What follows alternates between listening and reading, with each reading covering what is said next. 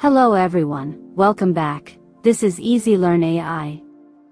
We learned about the shortcomings of the step function and the concepts and features of the sigmoid function in the previous video.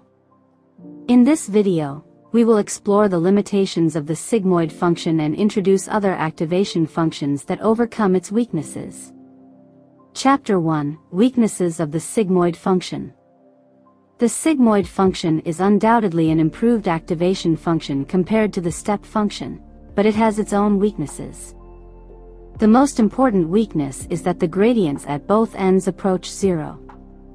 Why is it a problem that the gradients approach zero at both ends? It's because even when there is a large difference in input values, the difference in output values is minimal.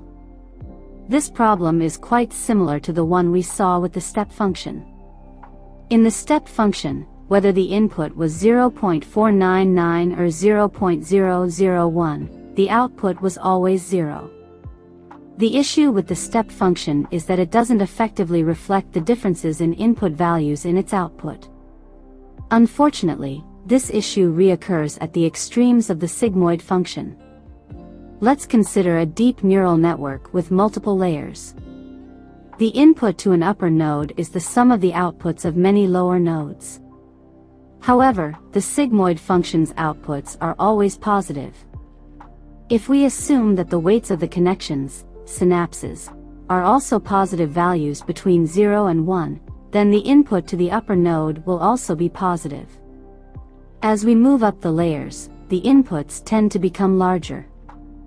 When inputs become large, the corresponding gradients become close to zero. In later videos, we will delve deeper into this concept, but when gradients become zero, it means that the learning effect of backpropagation is also close to zero. This phenomenon, where the efficiency of learning decreases as the neural network becomes deeper, is known as the sigmoid saturate and killing gradients problem, and is a fundamental reason for the vanishing gradient problem, which we will cover in later videos. The second weakness is that the sigmoid function always outputs positive values. This is known as the non-zero-centered problem. Why is this an issue? To illustrate this, let's revisit the learning process of a perceptron from a previous lecture. Here, the learning method for the perceptron was as follows. Certainly, the learning process of a multilayer neural network is much more complex than that of a perceptron, but conceptually, we can still consider that changes in synaptic weights are proportional to the input values, or input values gradients, and the error. So, let's consider a simple neural network. The input becomes positive due to the sigmoid function. If the output error is negative, the current input and the product of the error will cause the signs of changes in both connection weights to become simultaneously negative. If the error in the output becomes positive, the signs of changes in both connection weights will simultaneously become positive. The statement that the signs of changes in both connection weights are simultaneously the same means that, in this W1, W2 plane, new W1 and W2 can only move to these regions. This is because, in this W1, W2 plane, if both changes are positive, the new connection weights W1' and W2' will be in the following position. Similarly, if both changes are negative, the new connection weights W1' and W2' will be in the following position. So, let's reconsider this W1, W2 space. If the initial connection weight values are as follows and the optimal connection weights to be reached through learning are as follows, it would be great if W1 and W2 values could change progressively upwards as shown below. However, there are constraints on the changes in W1 and W2 during the learning process. So, new W1 and W2 are updated like this, and here, the next possible region for W1, W2 is in the purple area, in other words, the first and third quadrants. Therefore, new W1 and W2 can be updated as shown below. From here, new W1 and W2 can come out again in the first and third quadrants, resulting in a zigzag pattern in the learning process. The zigzag pattern ultimately indicates a decrease in the efficiency of the learning process. In other words, sigmoid-based learning sometimes exhibits such inefficient characteristics. Chapter 2: Beyond the Weaknesses of Sigmoid. The zigzag phenomenon observed in the sigmoid function was due to the fact that the output values of the activation function are always positive. So, while hyperbolic tangent function looks similar to the sigmoid function, it has output values in the range of -1 to 1, making it a good alternative to the sigmoid function. The hyperbolic tangent function retains the advantages of the sigmoid function, while addressing the drawback of the sigmoid function, which is the non-zero-centered problem. However, the hyperbolic tangent function still cannot fully address the gradient killing and saturation issue.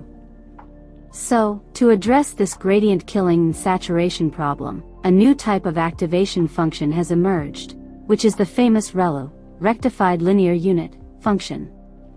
The ReLU, rectified linear unit, function, which is a relatively recent addition, is considered a significant innovation in today's deep learning due to its ability to solve the persistent problem of vanishing gradients that was a challenge with sigmoid and hyperbolic tangent functions.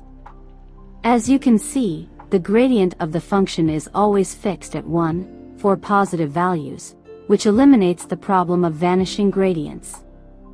This allows for deep learning with error backpropagation to work effectively, even for deep layers in neural networks. However, the ReLU function also has a drawback. As you may already know, when the input is negative, the gradient becomes 0, causing a problem known as the dying ReLU phenomenon, where the neural network stops learning due to a gradient of 0.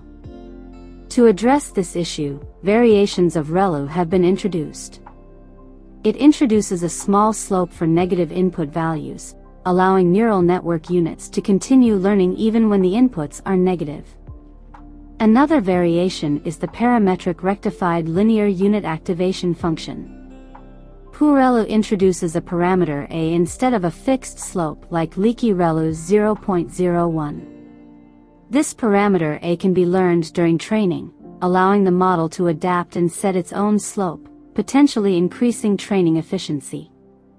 Another alternative is the exponential linear unit, ELU, activation function. ELU uses an exponential function with a curved shape for negative input values. It is said to provide faster and more accurate learning compared to some other activation functions.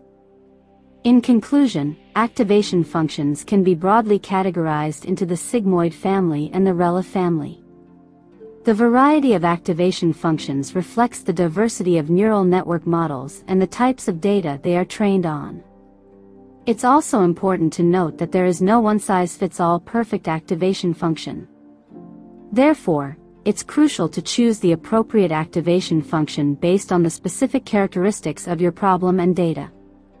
In the next video, we will delve into the concept of gradient descent, which was briefly introduced in this video. Gradient descent is an incredibly important concept in neural network learning, so I highly recommend watching it. We appreciate your engagement and look forward to exploring further with you in the next session. Until then, farewell. Your interest and love for this channel help a lot in preparing these lectures, so please don't forget to hit the like and subscribe button.